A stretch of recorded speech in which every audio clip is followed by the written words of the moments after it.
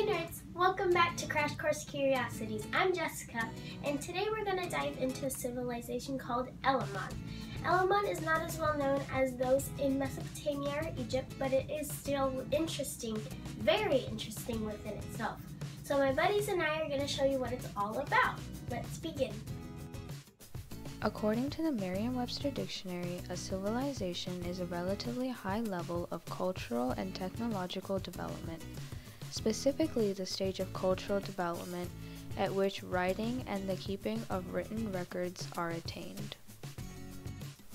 So what exactly does it mean to be civilized? Well, a civilization has 6 characteristics that make it up. First, cities. The first civilization settled near river valleys as it was the most accessible to water and other resources they needed to survive. Second, a working government. Without overarching authority, the people within the civilizations will be in frequent conflict with each other, much like the Mesopotamian civilization. Third, religion. All civilizations developed religions to explain the forces of nature and their roles in the world. Fourth, a social structure based on economy arose with the creation of civilizations. Fifth, writing. Writing was used for creative expression and record-keeping in the first civilizations. Finally, art. Painters and sculptors portrayed stories of nature and provided depictions of the gods. Elamon was a civilization created in 700 BCE in present-day Australia. Like all civilizations, it had both advantages and disadvantages with its environmental features. One of the many advantages of the environment of Elamon is the river that runs right through the center of the civilization. A disadvantage of the civilization is that it is always surrounded by fire. Let us talk more about the creation of Elamon first. It is believed that the Elamon civilization was started by the 5 elements: fire, water, earth, air, and ether. The story goes as follows. There was nothing present, no air, no water, no earth, just fire everywhere. The heat from the fire did not let for anything to grow. Ignis the fire god had absolute control for centuries. It was then one day that Nero the water goddess appeared. With the wave of her hand, she skillfully and gracefully contained the fire and started to establish a civilization using Ignis's fire as a heat source. Ignis, not used to being restrained, raised the creation of the civilization and infuriated Nero. To this, Nero completely extinguished the fire and exiled Ignis from the area. With Ignis out of sight, Nero started to reconstruct her civilization. She first created a river to keep her resources abundant and accessible. With this, she invited Terra, the earth goddess, to help her in the reconstruction of her civilization. Seeing from the heavens what Nero and Terra were up to, and knowing that without any air no life forms can live, Gaza, the earth goddess, also came to help in the restoration of the civilization. Finally, with earth, water, and air, various types of plants and animals were brought to enjoy their new home. But Nero, Terra, and Gaza felt something missing. They wanted intelligent creatures to be part of their civilization too. Not knowing where to go or how to make these creatures, they went to Ukjent, the god for ether. He created the intelligent creatures that Nero, Gaza, and Terra wanted. Those creatures are what we call today humans. With this, a functional society named Elamon started to form. As stated previously, all civilizations developed religions to explain the force of nature and their roles in the world. From the creation story that was just told, we see what each god and goddess was known for creating.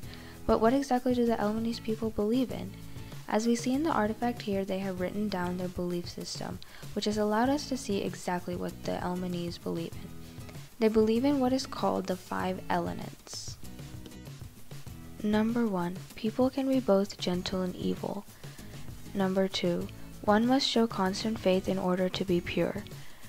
Number 3. Never forget your roots. Number 4. Those who aren't present have the greatest influences on us. And number 5. Accept the unknown in order to move forward.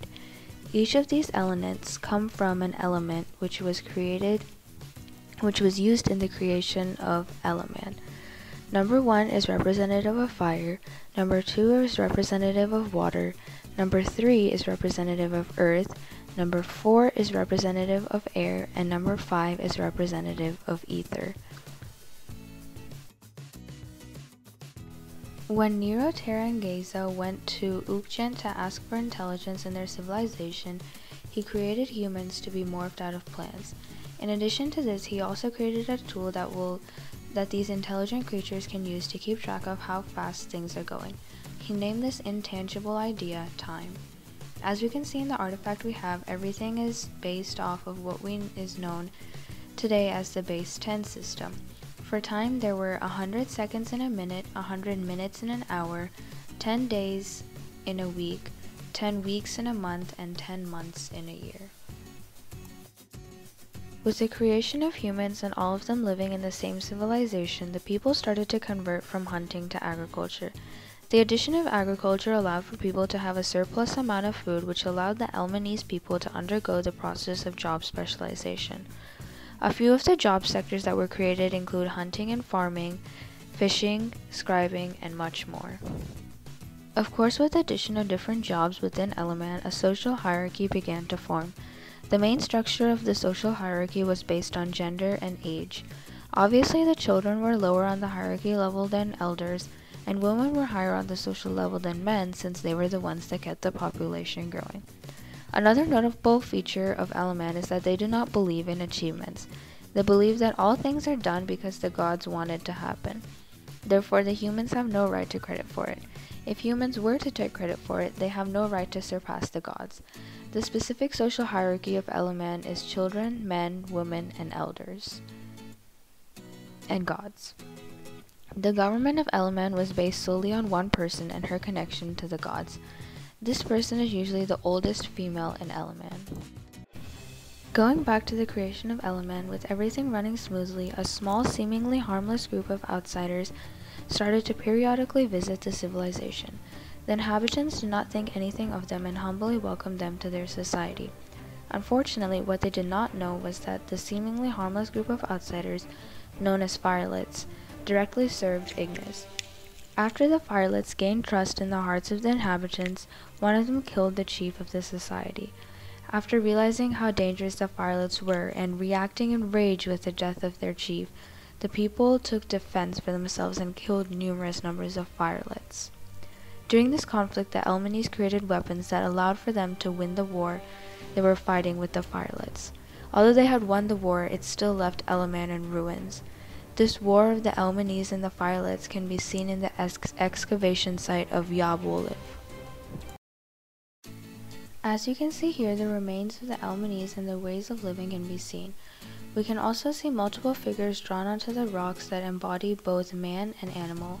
This is representative of the close relationship the Elmanese had between man and animal.